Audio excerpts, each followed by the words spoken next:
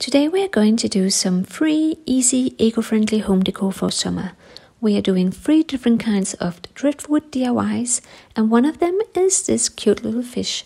So let's get started.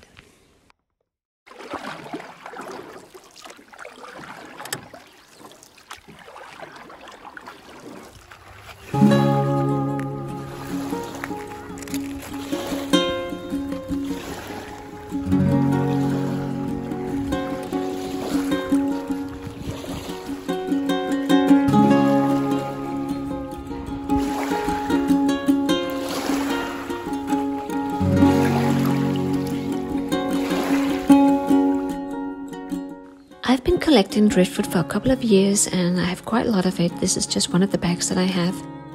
I even pick up big pieces of wood like this one. You can use it as a sign and write something on it.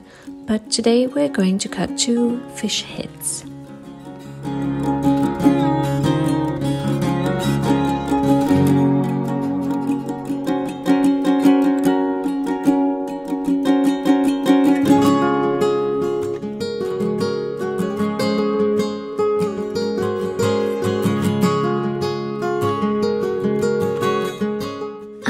The branch which I find the most beautiful, and to create the body you put the biggest one in the middle and then it goes from big to smaller on each side of the middle piece to create this typical fish shape.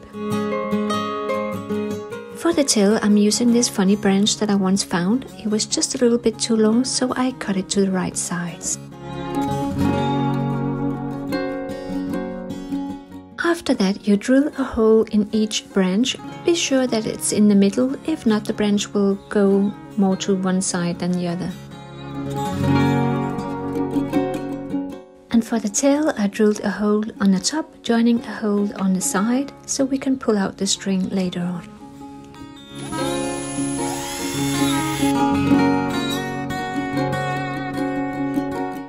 And then I drilled 2 holes in the head and we are ready to go.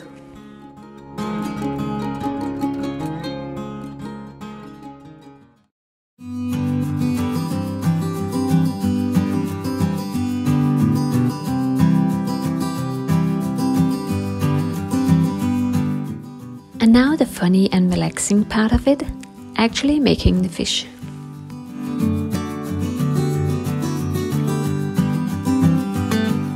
And so you place them in order of size, of course, and you tie a little knot under each branch so there will be a space between each of them.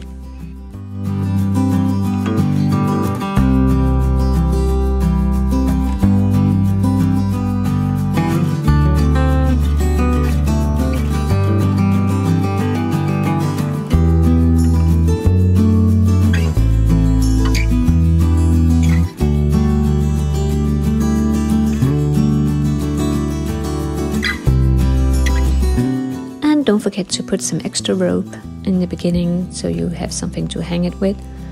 I forgot it, but then I just added it now.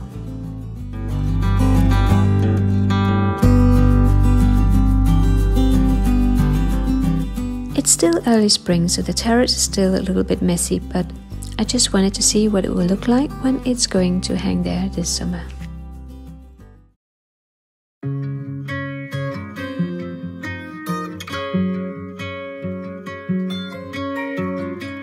The next DIY is also a fish, and I drilled a hole in the end of the long branch, which is going to be the body. Like that, it will be easier to screw the tail on. My hands grew brittle and bruised.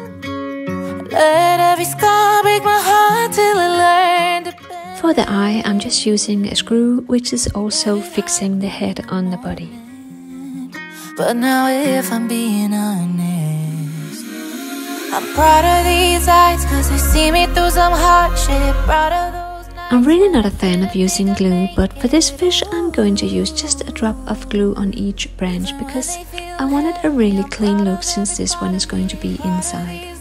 For the way they kept me breathing, proud of how my feet kept me running in the deep end. Ooh, even when they feel heavy, I'm proud of every part of me. I shut my mouth till I lost my voice in the silence, and I bent my back till I learned how to carry the weight.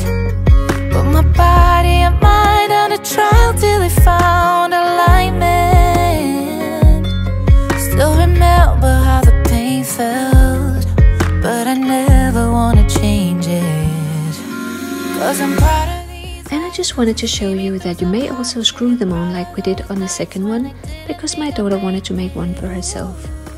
As you can see, she chose to use a cock clock as an eye, so there are many ways to do them. Just be creative. The way they kept me breathing, proud of how my feet kept me running. If you screw them on, this one could literally survive for years outside.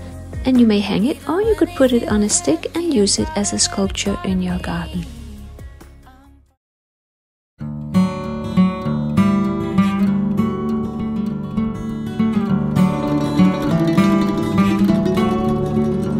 The last DIY is really simple. It's just a lot of driftwood placed in order of size.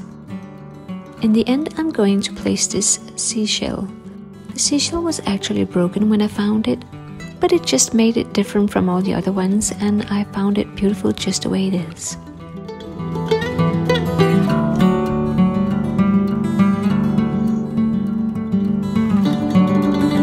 I'm using super resistant thread for this one so it can last for a long time. And then it's basically just like making a pearl necklace.